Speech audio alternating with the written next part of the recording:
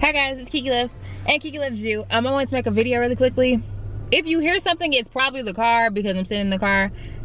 Hopefully it's not too loud. But anyway, y'all are sitting on the car. So hopefully it's not bad. Well, let's just turn the car off because I don't have the air on anyway. Yeah, so I'm sitting in my car right now. I wanted to make this video really quickly because the sun, I feel like the sun might be going down. It's a lot going on. I thought I'd have more time to be at home, but looks like not right now. I'm just out and about. This weekend I really just haven't been at the house. But I wanted to make this video really quickly. Not really quickly. I wanted to make this video real quick. But and it's in regards to all of this happening in the world, and with Black Lives Matter and the injustices that continue to happen and continue to plague my people.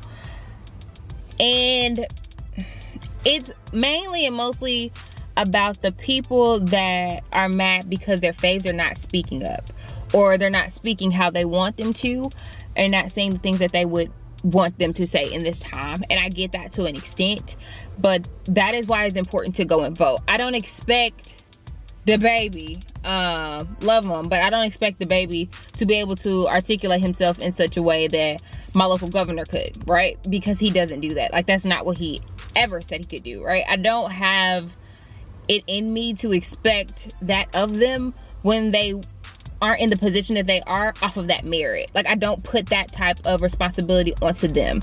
I expect them to, if anything, use their music to speak out about that, because that's what I listen to them for, right? I listen to their music. So I expect them to do that, not to, first of all, I'm ashy as all outdoors. I expect them to use their music to do that, not necessarily to be able to have an articulate conversation about such matters, right?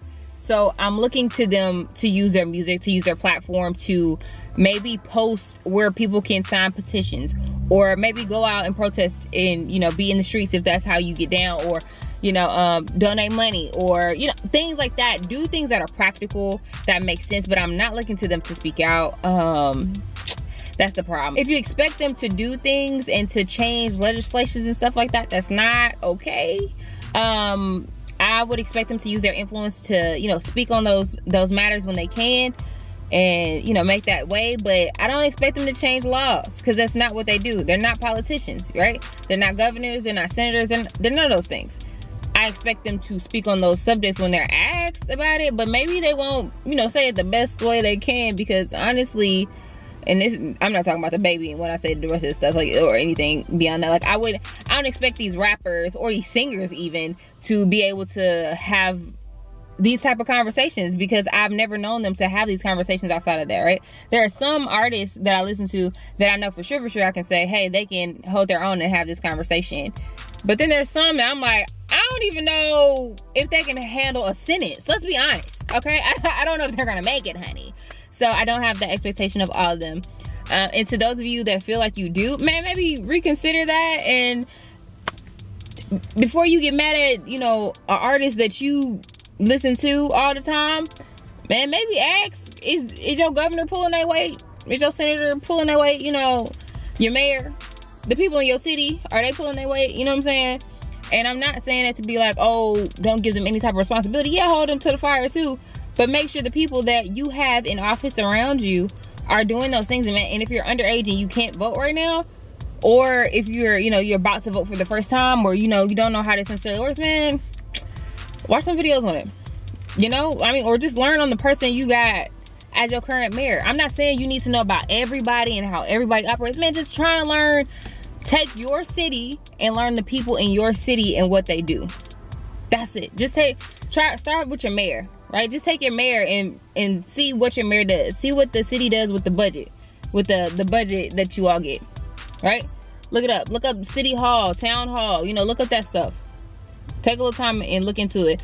And I'm not saying it's gonna be easy. I'm not saying you got all the answers, but I'm just saying, like, man, check your city hall, your local city hall, right? So just type in like your county and look on the website. Just browse around the website, right? And see what they have to say and how they're divvying out money and stuff like that, right? So hold your people accountable. That's just what I'm doing, right? And I'm telling you that because that's what I'm doing. That's what I'm looking at. Like, hey, so how do we have all this money going to the police force, but when it comes to health care right now, we're only getting this much there? Like, how is that working out? That doesn't make sense. Like, who's over the budget? How's this working out? Who's running it? So I've been keeping up with the dockets and watching that type of stuff. Yeah. So yeah, excuse me. Don't put, so I'm just gonna advocate that you don't put your fave celebs on such a high pedestal that shoot, maybe only somebody like your senator or your governor belongs on. And also, man, try and learn about it if you can. Or, you know, ask people that know. Yep, and so that's it. And so until next time, guys, know that Keke loves you, and I'll see y'all in my next video. I'm out.